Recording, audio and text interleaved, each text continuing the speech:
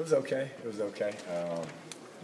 We tried to put the quarterbacks in some adverse situations, see how they handled it. Some third and shorts, we probably would have ran them. We wanted to put it in their hands, see what they could do. So, not bad. We expect every time we have the ball to score. So, in that regard, we didn't get that done. But I thought the effort was good, and we definitely improved from the first day. And Mark threw a lot at you, too, it seemed like. Yeah, he does a great job mixing up coverages and defenses, which is good for those young quarterbacks. It just helped them in the long run. So, I thought they did a good job, for the most part, taking care of the ball, and that was kind of the main point of the day.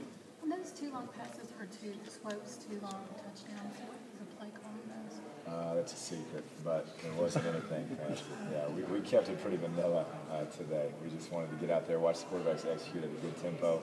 Like I said, protect the football. You talked about protection, but overall, were you pleased with quarterback play today? Not bad, not bad. I'm used to watching a 6-year senior do it, so there's little things that we definitely have to improve upon, but all of the guys we have really buckled down, learned the system, and can get out there and all move the football. And so I've been proud of the way they all have handled it.